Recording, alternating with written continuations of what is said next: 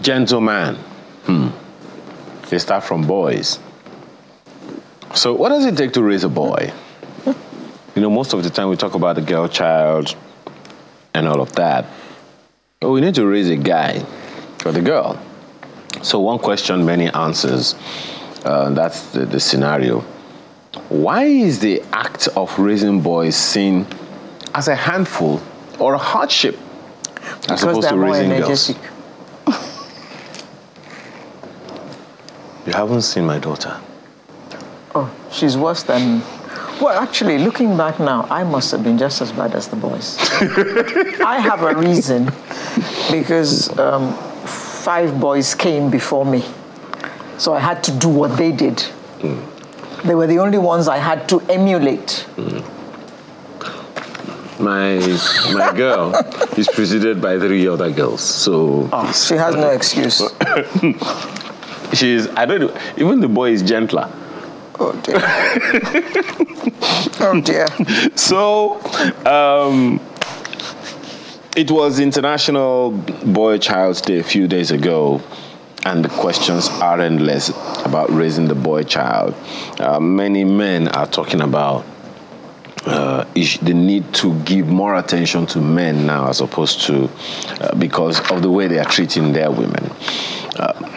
So let's have conversations this morning with Amina Yusuf Ali, who is lead coach, Timeless Soul Incorporated. Thank you for joining us this morning. Oh, welcome. It's my pleasure to be here. Good morning. Do you agree with her? Why were you shaking your head when I was talking about me coming after 5 boys? Oh, no, and then you are blessed with the same kind of energy that you were used to. So there's no doubt about you being able to cope. You know, they say that God will never give you more than you can handle. So he actually gave you exactly what you could handle. Oh, well, after she grew up with 5 boys, she now has 2 boys. Management is proud of you. Very proud. Thank you. Why is this an issue, really? I think we are now realizing the loss of balance in the idea of what empowerment really means. Empowerment, whether it comes from the career-wise or home front, we are now realizing that so much hula-baloo has gone into girl-child empowerment, and then the boys are now like, okay, the kind of sentiments. The boys are now finding that it's easier to just watch the women be all and end all and have everything, and then you come back home and then there's nothing for you. So what do? In my practice, what I see daily are women who are fed up with the lack of creative expression of boys, of their men, and the lack of drive that seems to permeate around men, like, you know, whatever would be kind of idea. And on the flip side is that you're having boys who seem to feel like, oh, if there are 2 people vying for the same position in a company, just to make the quota of the girl-child empowerment, they would rather pick the girl, the lady, whether or not she, you know, it could be a rumor, it could be a thought, an idea, but it just seems like there's no point fighting the system on that side. Yeah. And they're just tired of trying to waddle through. But don't you find the need to explain to them why they became such a fuss about the girl child? Because the girl child had been put down forever. She was the one who had to go to the kitchen. She was the one who had to sweep, because boys don't do housework. And all that kind of talk that we grew up with. Oh, yes. I mean, there's no doubt that there was a need for the girl-child empowerment to start. But at what expense should it go on right now? I think that's the major question the boys are now asking, in terms of rather understanding why they have to be the second citizen. Can't we all just be citizens, so to speak, in that sense? So have we arrived at that point where we should all just be citizens? I think we've left that point a long time ago. Because as at the time that 20 years ago, when we were overemphasizing the need for the girl child. Yeah, the Beijing conference, when we're actually advocating for the women child, the women and the girl child to be prominent in places. We should have also paid attention to the fact that we're not just giving birth to girls. The boys were there, and they were watching, and they were feeling left behind, and they were also feeling outplaced and, misconstrued in so many reasons. It's part of the things that, of course, sometimes it's not just about the global space, it's also the home space, even the feeling that you get in terms of, the Africanness of when you have a boy and everybody goes,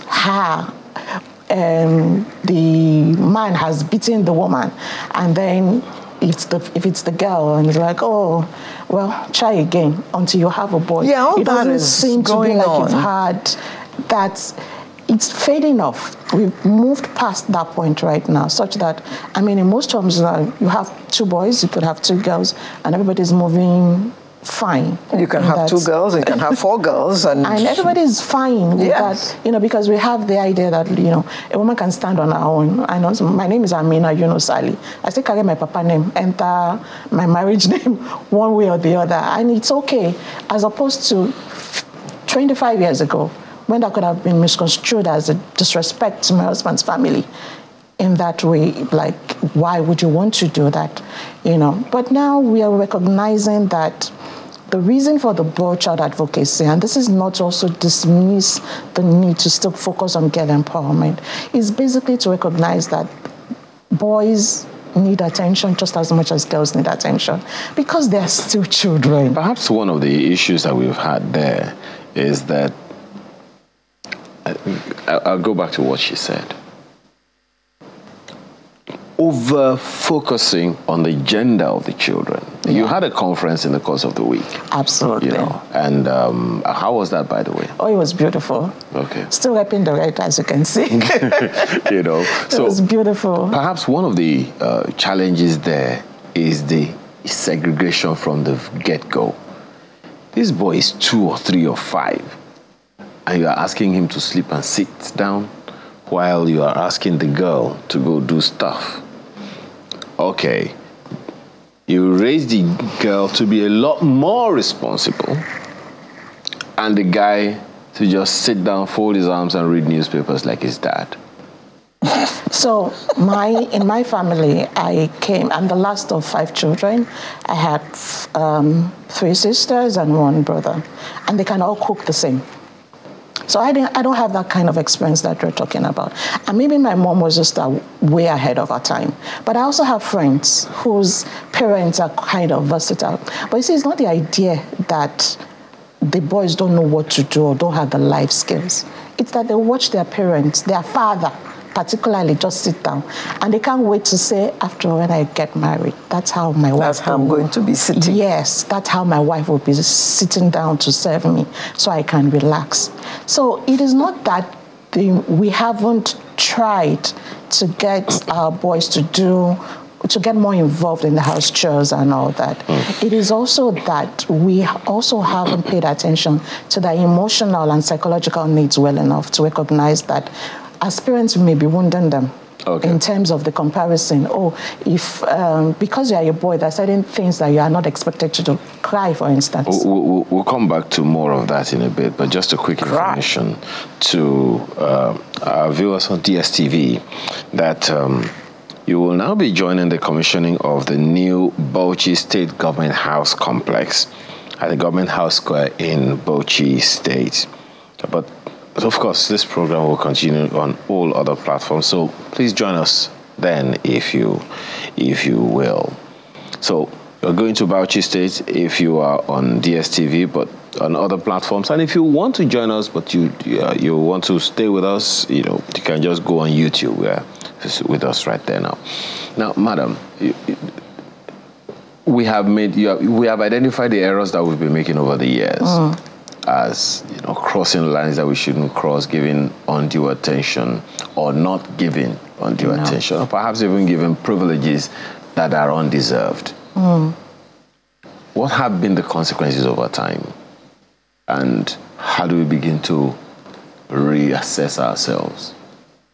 So the consequences of in the imbalance in attention, whether it's over or under, as the case may be, the consequence has been we have more men who are struggling with their emotions and being able to meet other people's emotional needs. So fantastically, we'll have men who are quite adept in their intellectual and cognitive expressions. But when it comes to creative and emotional expressions, they may struggle a bit. They may struggle with relationship needs as well. Their own needs and the needs of their spouses particularly. They may struggle with not being able to express their own emotions, with their own words, what they need and what they want from their spouses. They also struggle to give their children attention, because again, it is meant that what they've seen over time is that the man is far removed from the home front, is just an observer, while the child leaned towards the mother. So everything that has to do with behavioral challenges or behavioral upbringing, it is left with the mother to just do and say whatever it is. Because, I mean, I grew up with this Yoruba adage that says, "Omoto dati ye." Meaning that the child who is well brought up is actually the pride of the father. But the one that has behavioral challenges, go look for the mother in that sense. And this in itself tells us that when you look at the boy child, you're looking at how well the child has able to comport himself or compose himself when it comes to outward appearances, meeting the strategic and structural needs of the family. But very rarely the relationship and the interactions or interrelationship needs of the family, because best way to do that is to be absent or to be quiet. You know, I like to think of children as some kind of canvas. And you have to paint on what you want. When you take a stump of wood, you as a sculptor only have an idea of what you want to make of it. Absolutely. But in most cases, we just tend to allow this mold, this canvas, to just run free. We are told quite a number of ways that the Muslim, for instance, would raise their children, that there's a Yoruba proverb to the effect.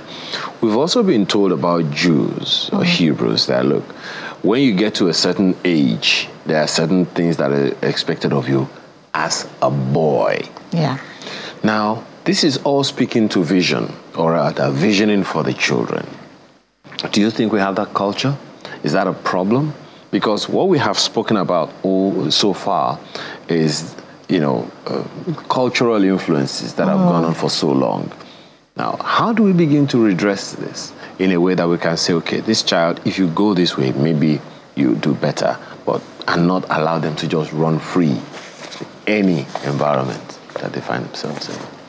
I think also in that sense of recognizing our culture and the influence it played in the raising up of our boys is to know that whether you're a Muslim or a Jew or a Christian, of course, the physiological differences between having a boy and a girl is there.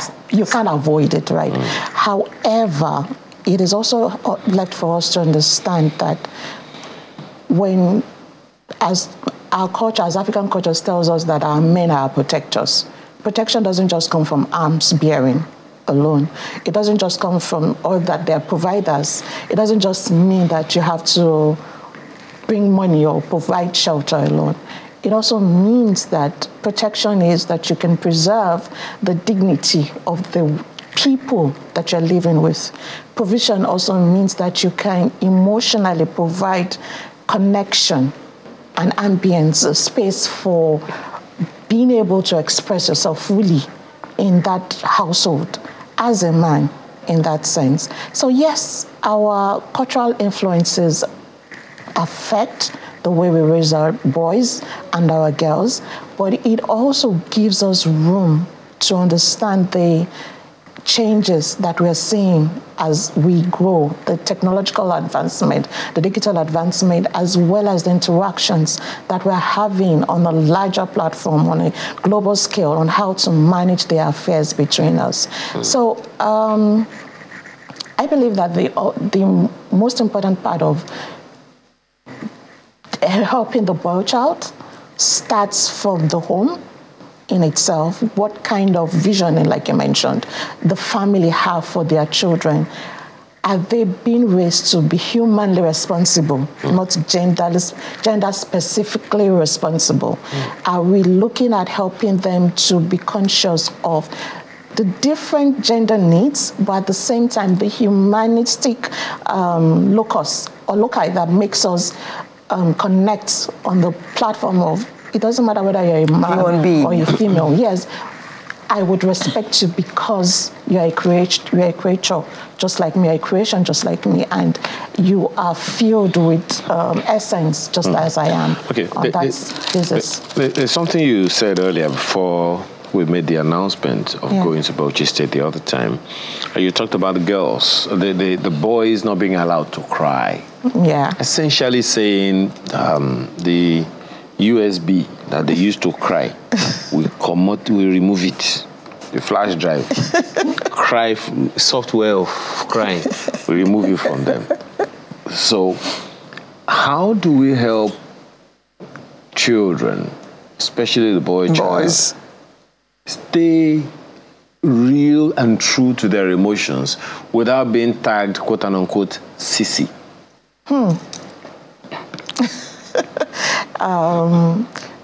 It's really challenging, but it's not impossible. Because again, the first place it starts from is removing that USB yourself, where it has told you that a boy should not cry beside you.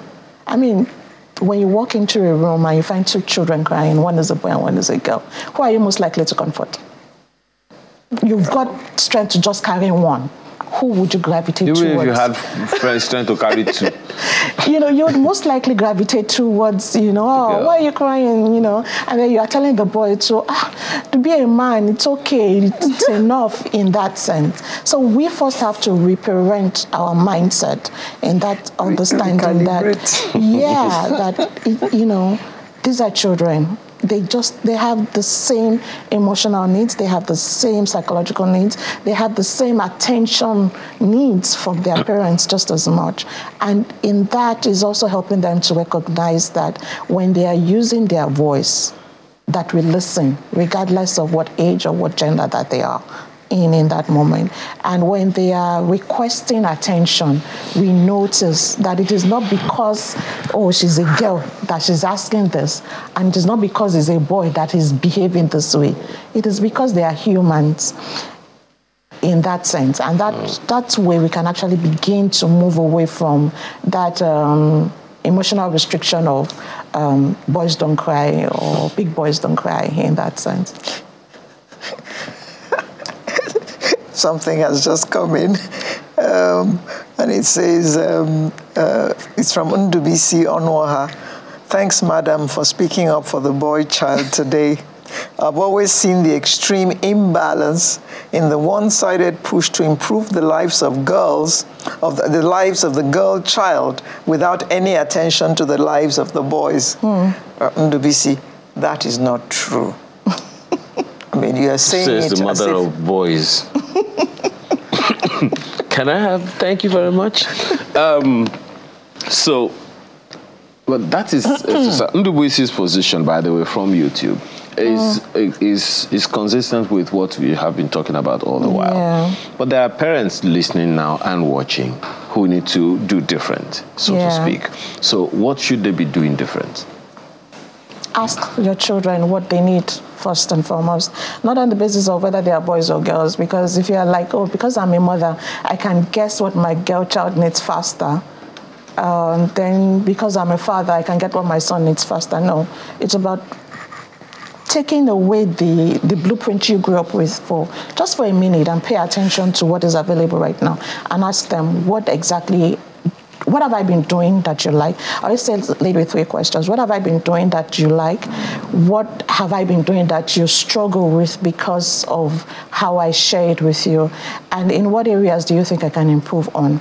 Those 3 questions on the basis of them being children, not them being boys or girls, actually gives them that opportunity to say, you know what, sometimes, I mean, I found a 17-year-old who says, you know what, he's talking to his 20-year-old sister that, you know, I'm the Dawojo of this family, so you still have to respect me at the end of the day, you know. Yes. But the point then is, who gave him that idea? Where did that come from? Well, perhaps from the parents, or perhaps from even the grandparents sometimes, you know, in how they share some of the stories in the family.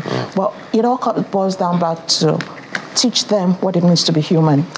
Teach them what it means to relate with one another on the basis of respect.